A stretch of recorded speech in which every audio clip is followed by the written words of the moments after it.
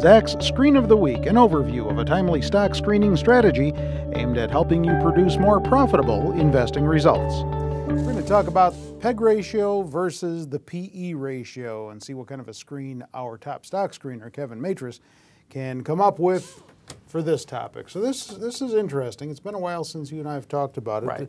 It's kind of like the smackdown evaluations, maybe? Maybe not a total smackdown, Oh, okay. but it is a comparison, and both of these valuation metrics are very important. I would probably say that these are two of the most popular valuation metrics, so I figured I would just do a side-by-side comparison. Sounds good.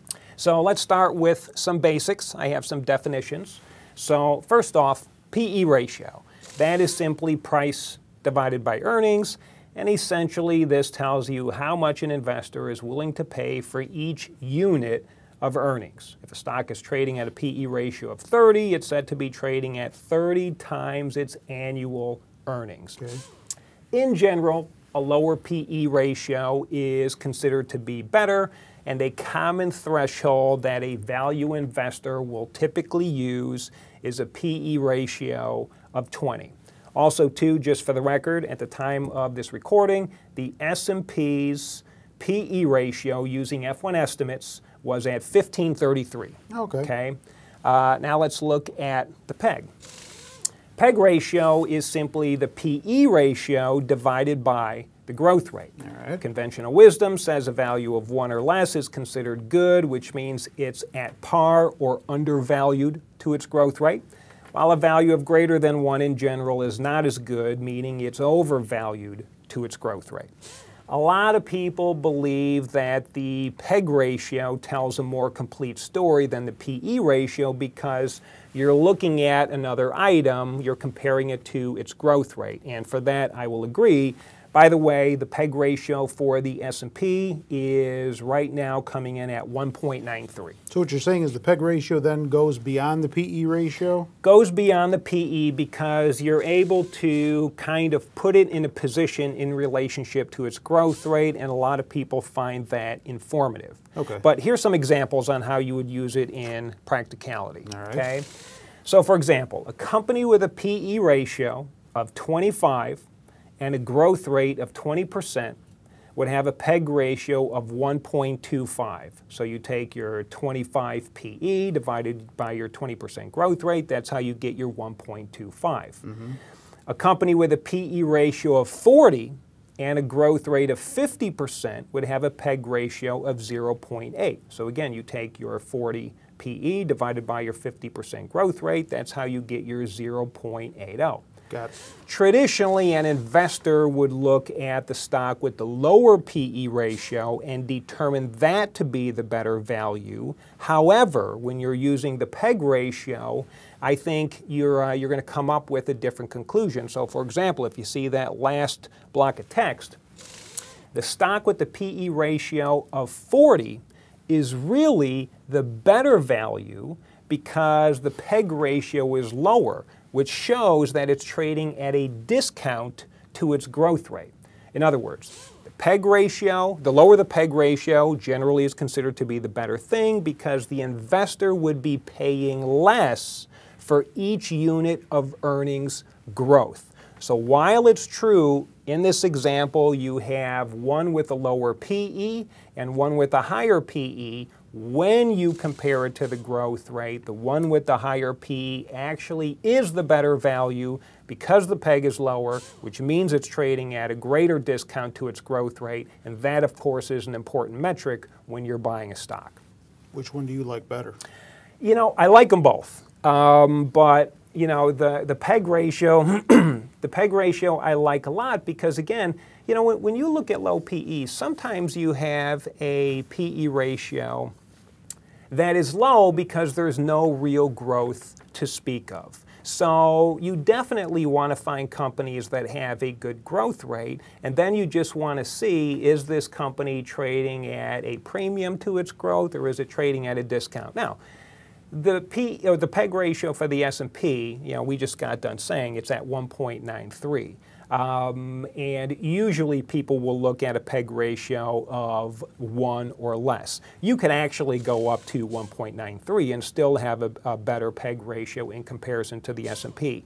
But I like both of them, but I would probably say I lean a little bit more to the PEG because I like the way it positions this valuation metric in relation to the growth rate. Plus, too, if you think about it, the PE ratio is still good. You couldn't even create a PEG ratio without the PE ratio. Mm-hmm. They both have their place, but you don't want to make a decision just based on one valuation metric. That's why I think the PEG is a little bit more, inclusive, if you will.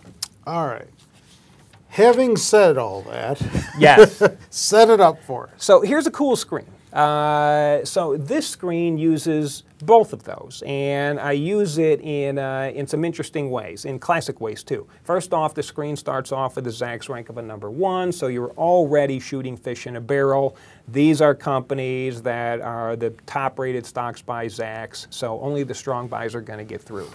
Then I want the projected one-year growth rate to be greater than the S&P. As I had said earlier, sometimes you get these companies with low PE ratios because they just have crummy growth rates. This is going to ensure that you're looking at companies with outsized growth rates in comparison to the market.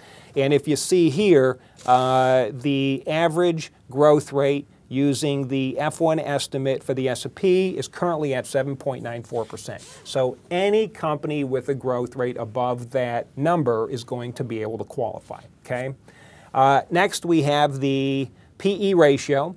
I want the PE ratio to be less than or equals to 20. That is the classical way that people will look at PE, that 20 threshold. And I want the PE ratio to be less than the median for its industry. Since some industries have different types of, valuations that are considered to be standard, a typical value guy, he's going to want to see it hit on some of those absolute numbers, but then you're also going to want to make sure that you're buying the stock that has the lowest valuations, or at least better valuations than most of its peers. So that's why we put that one in there as well. Okay. I think that's a good way to use it. Right. And we're doing the same thing with the PEG ratio. PEG ratio less than or equals to 1, classical valuation marker, and we want the PEG ratio to be less than or equals to the industry median. So you're looking at a valuation stock on, like I said, an absolute basis and on relative terms in relationship to its group of peers. And usually I like to apply all of my stuff to companies that are trading over $5 and that have 100,000 shares traded on a daily basis or more. All right. So, what came through this particular screen? There were, I believe, like maybe about 40, 45 companies that came through. As usual, there was a wide range of stocks representing a wide range of industries. These were some pretty cool picks, so let's look at a couple of them. You'll also see that I put the PE ratio and the PEG ratio next to it. So again, anybody looking for stocks that have good growth rates but also can qualify as a classic value stock, this would be it. So I've got Canadian Solar. You can see the PE is 1104 and the PEG ratio using F1. Some people will look at the PEG ratio using the projected 3 to 5 year growth rate, but a lot of companies won't give you a 3 to 5 year growth rate, rendering that PEG ratio obsolete, right? You get a bunch of NAs. I like using the F1. If you're using F1 on your PE, why not use it on your PEG? So you can see it's got a tiny PEG. And by the way, that's because Canadian Solar has a 300% growth rate. But then you got Methanex, Royal Caribbean, SBRA Health, and Trinity Industries. All of these look fantastic on both of those valuation metrics. And once again, because we said we want these stocks to have growth rates better than the market, not only are they giving you outsized growth rates in comparison to the broader market, but you're also looking at valuation metrics that are less than the broader market, as well as less than the median for their industry, which in my belief means they have the greatest amount of upside potential. I'm still trying to get this image of you shooting fish in a barrel out of my mind for some reason. It's a great sport. It's stuck there. Can't lose. Hey, do you own any of these? Yeah, I do have SBRA and Trinity. Okay. Well, we thank you for stopping by and sharing, and if you want to see a text version of this week's screen, stop on by Zacks.com's homepage, link to it right off the homepage if you're not there already watching this video. And if you want to know more about the Research Wizard, that happens to be the tool that Kevin uses to achieve all of these screens, then Zacks.com/researchwizard is the place to take a peek at. With Kevin Matras and the Screen of the Week, I'm Terry Ruffalo.